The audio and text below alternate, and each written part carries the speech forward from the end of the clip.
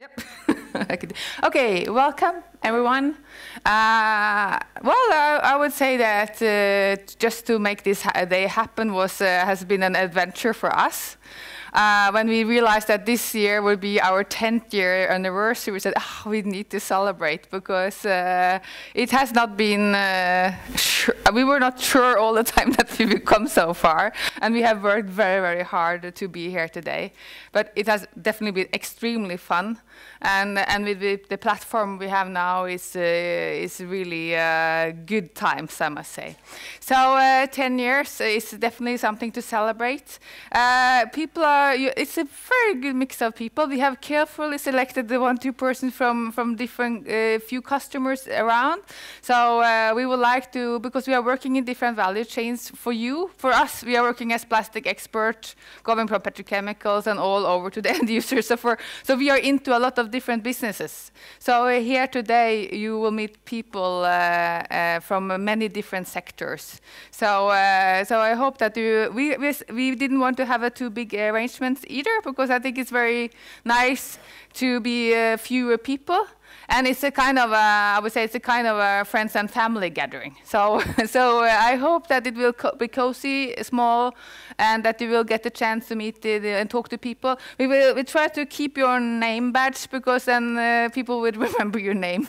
Starting to be, now I'm soon approaching 50, so very soon. So need to remember, good to have a note.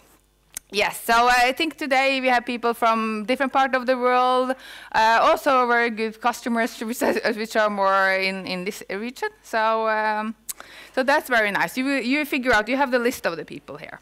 So I promised Ulian not to talk myself away for too long. It's so much nice things to talk about. I will be not technical. You will have technical thing.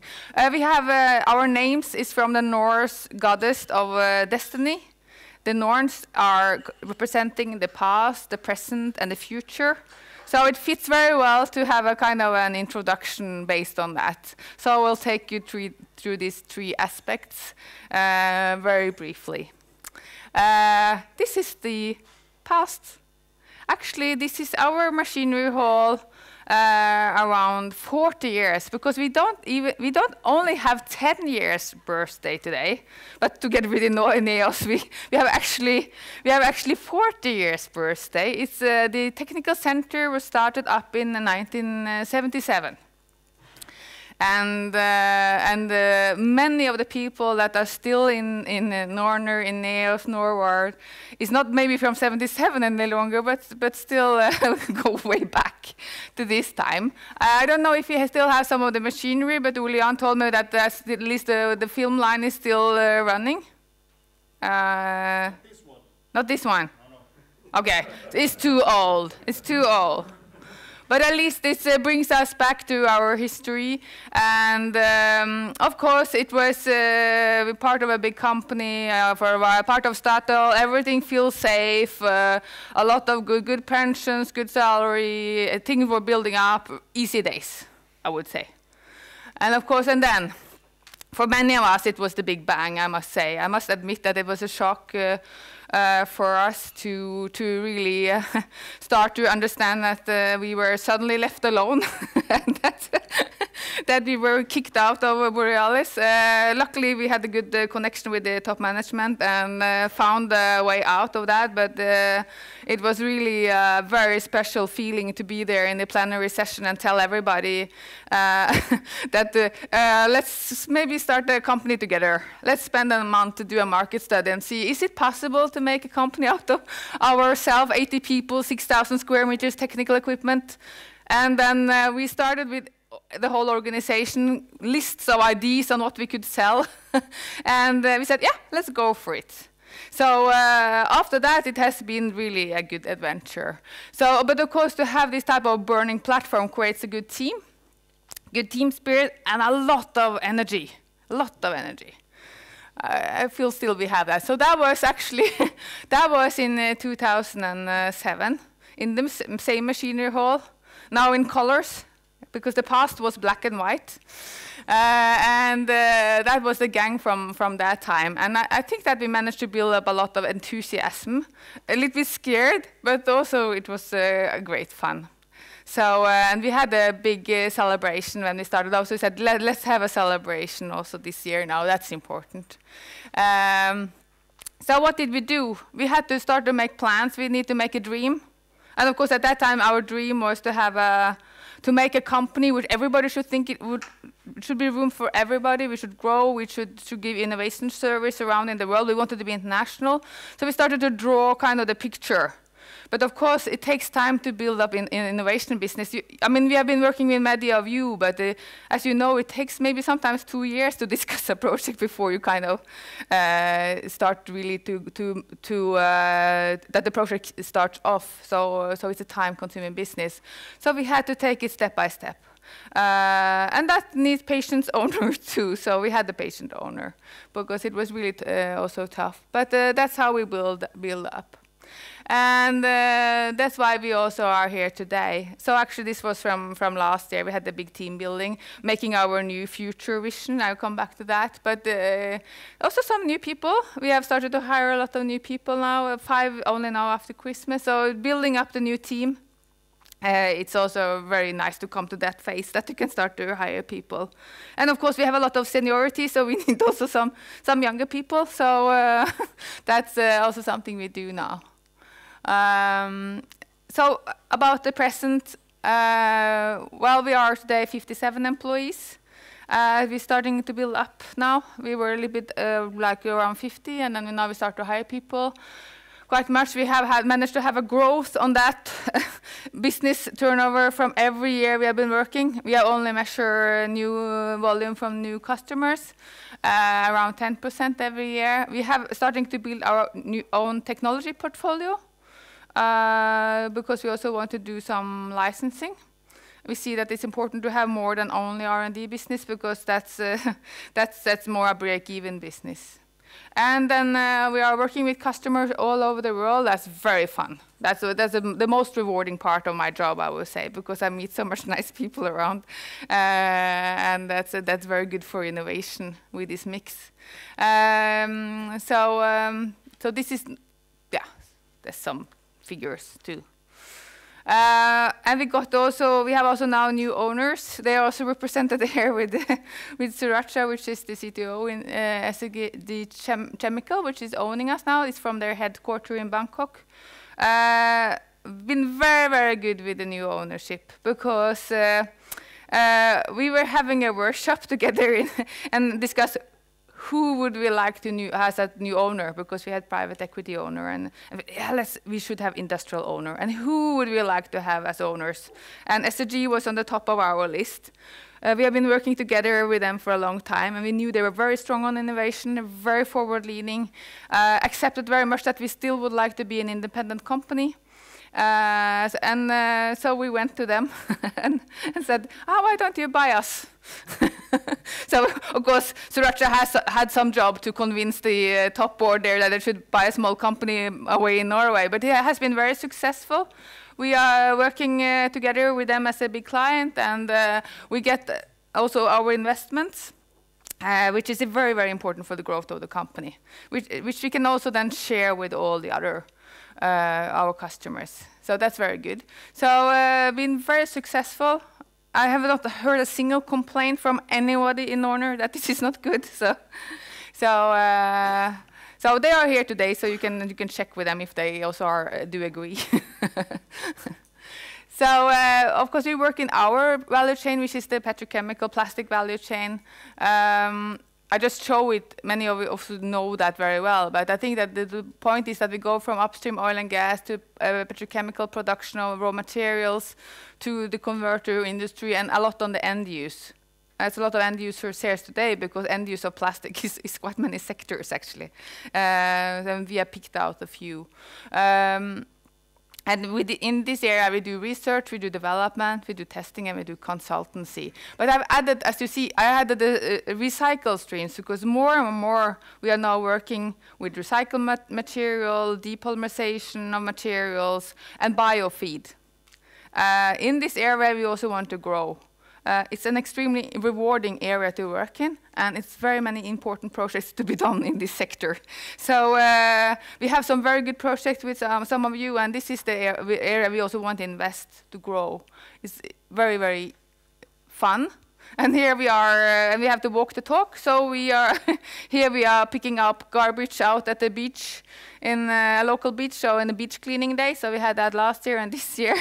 So and since we are plastic engineers, we are also sorting it out and studying what is coming, and yeah.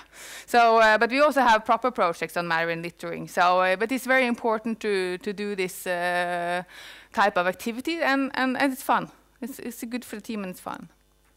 So this is the sectors that we have said we want to work in, and that we also want to be worldwide working in. I mean, we don't only want to work in Norway.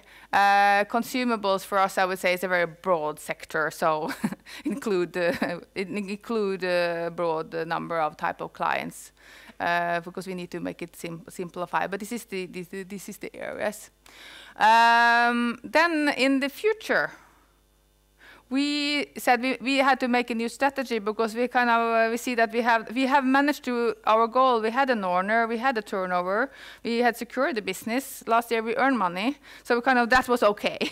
So we had to say what's next, and then we worked with this visionary thinking that we needed to have a leading star, and for us it's to be the polymer explorers. So this is our vision for the future. That means that we want to strengthen our position as a global leader in industrial R&D service on polymers. So it's kind of telling what we want to do. Industrial is an important word for us because there we see, now we have been traveling so much around in the world, and we don't really find this type of industrial competence in the institute sector or many places, really. So that is very important for us. And we want to also work then very much with sustainable solutions. And that's also a part of our long-term target now, to grow the sector with sustainable solutions. So that's our direction. Since we are selling our competence, we need to make sure we are not commodity. So we also made a technology strategy, and saying that in these areas, we see that we need to be good at these areas to serve our clients in the future.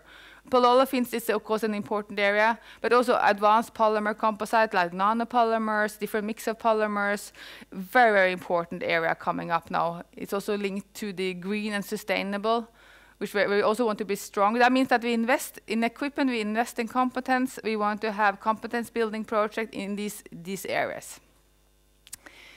So I think that was about all. Yeah, I have still 5 minutes, Ulan. Yeah. So this is so we have okay, this is simplified. We have a long list, so believe me, we have a very long list on how we are working with the sector segments, strategies, but it's important to have the direction and follow the direction. And we are going to move into brand new buildings. We will not own them, but we will rent. So this is the last picture I have of the powerhouse in Porsgrunn. We will have 2 of this floor. It's a very unique house. The first one in the world. It will also contain labs. The power concept means that it will produce power over its lifetime. It's a very advanced house, and Snøhetta is the architect, which is a very famous Norwegian architect, which is also working worldwide. It's an extremely cool house. It's a very innovative project, and Tor will tell about that project later on. But for me, it's also important, and we are also now working together with both our competence, our own competence, to see how can we improve the sustainability solutions in that house even further. Can we, because we have to calculate bond energy in the materials, and can we also contribute? So it's a very exciting project to be part of. Hopefully it's ready Q1 2019. So yeah, but that's quite quick. It's very experimental. But it fitted our philosophy very much. And we also will build just beside. We don't have this beautiful picture of that yet, but it's just by the river there. We will build a huge 3,000 square meter of technical center. It will be a European test center where we also will invite partners to work with us, and we will do a lot of reinvestment in new equipment, and will be pilots. It will be long-term testing equipment. A lot of new nice investment will come into that. I think it will be very, very nice. So it's a lot of work now to design everything inside this building, I must admit, but it will be worth it. That should also be finished around 1.5 years from now. So let's see. That's a little bit quick, but we will at least. And invest in our future. We invest in new people. So we are kind of on building a platform so we can grow. We don't intend that Norner should be 1,000 people, but maybe we should maybe grow a little bit to be more robust. But we like to be lean and small. That's actually very fun to work in a small company where you can do quick decisions. So I think that was about our future, which is, I must say, I must admit that, of course, even if you have had some very tough years, of course, these type of things, it gives a lot of positive energy. So it's really enjoyable days. So today we will celebrate, and tomorrow too, yeah. But today is more celebration. Since Ole Jan said we couldn't send out an invitation that said midsummer party because that was not serious enough. But actually, it's a midsummer party tonight. But we call it industrial seminar. So, but I think that we will have a lot of nice lectures from very different characters today. So I'm really looking forward to listen to all of you. And then, if I didn't forget to say anything, I would just then wish you welcome to our birthday, 2 days birthday party. Thank you.